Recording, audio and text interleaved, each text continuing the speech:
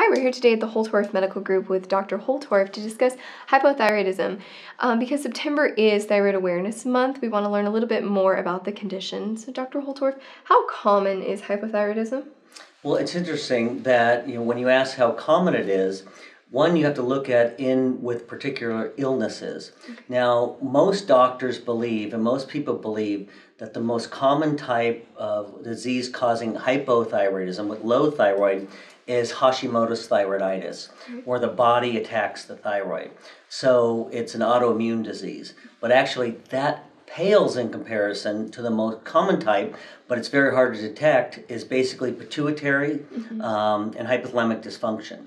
So, which is associated with any illness with inflammation, stress, dieting, overeating, any autoimmune disease, chronic fatigue syndrome, fibromyalgia, lupus, anything that has stress, or depression as well.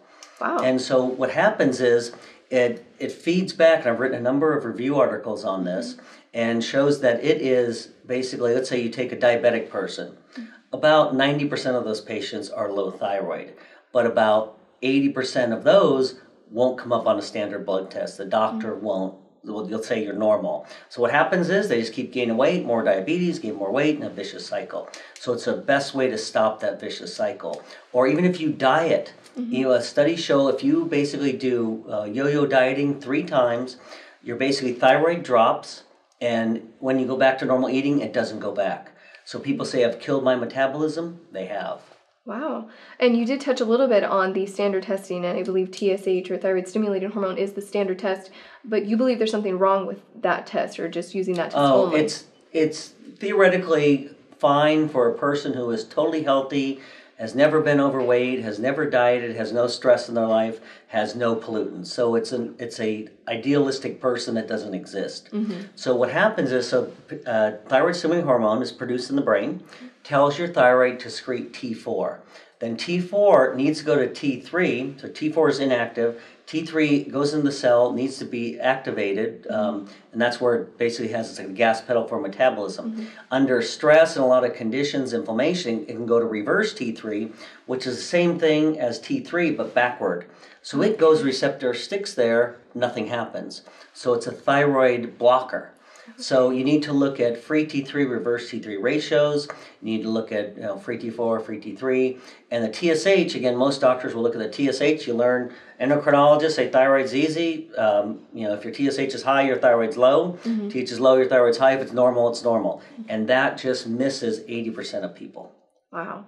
And the typical treatment is like a synthetic T4. Is there anything wrong with taking just that? And again, for someone who is totally healthy, has never dieted, no stress, no depression, T4 may be okay. I mean, almost every person will feel better with a T4 or straight T3 product. And typically the sicker the person, the more straight T3 will help them, because again, so you get pituitary suppression, so low TSH, and then the T4, so you add T4, but then a normal person, healthy person, will convert it to active T3, where anyone who's sick will go to reverse T3. So the way to bypass, if you give T4, you're just making more reverse T3, and people go, I didn't notice any difference. We see that over and over and over. Or also people who had a thyroidectomy, they take their thyroid out, and they basically then give them T4. The average weight gain is 17 pounds. Wow. So how could that be normal replacement? Say, well, your labs are normal, just eat less.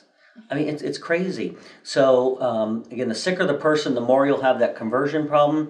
And I don't get too complicated, but there's basically an active thyroid transport that it won't transport the thyroid hormones into the cell with low energy. So so T4, you can always do better. Okay. What are some symptoms associated with hypothyroidism? So typical symptoms are fatigue, cognitive dysfunction, cold hands, cold feet, cold intolerance. We joke and say, ask someone if they wear socks to bed. It's positive sock sign, which I've never seen it not be low thyroid if they wear socks to bed.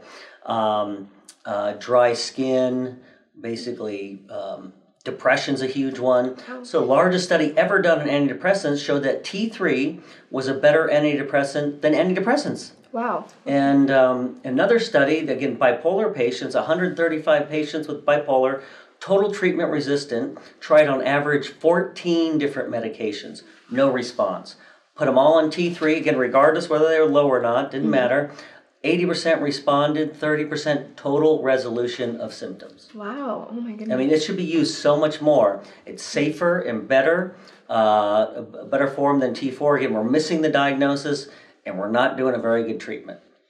Okay, and you have a lot of this information on your nonprofit website, is that correct? Yeah, so if you go to the National Academy of Hypothyroidism, nahypothyroidism.org, or Holtorf Medical Group, you can find a lot more information there. Perfect. Thank you so much, Dr. Holtorf.